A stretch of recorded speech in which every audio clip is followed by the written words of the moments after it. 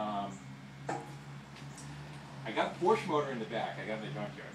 And Porsche motor, early Porsche motor, school fit, VW Trans. Yeah. And that was my original intent, was to go build that motor for it. But when you start pricing parts, Porsche parts are 10 times more than VW parts, and a lot harder to find.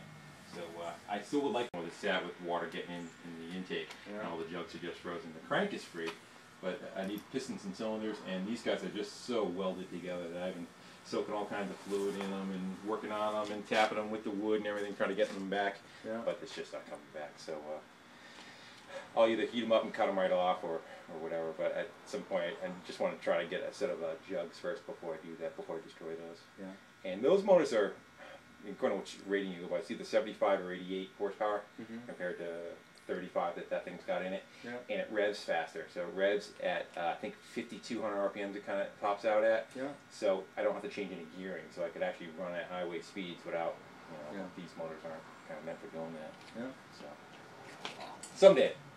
Someday. But for now, this one seems to actually run pretty good.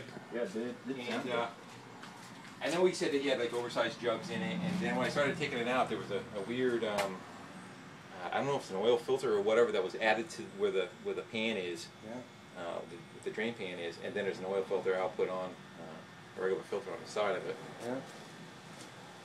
Yeah. So he's had some work done to it. At one time, it had the cadrons on it and all that. He said he started having problems, so he went back to a regular carburetor setup on it. So hopefully that will fit in there, no problem.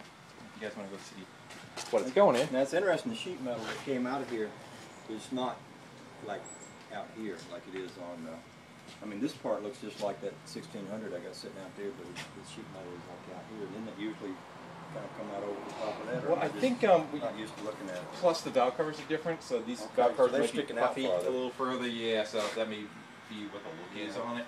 Yeah. And I note that fuel injected motor, I think their tins might be along a different side too. Yeah. So everything underneath should be the same. Yeah. But I think they might be slightly different as far as the setup. Yeah. And I was very happy about finding out that that was not rust and that it was brown paint that somebody shot over it, primer, and actually kind of saved it. So after I go and I clean the rest of it, hopefully the rest of it comes back.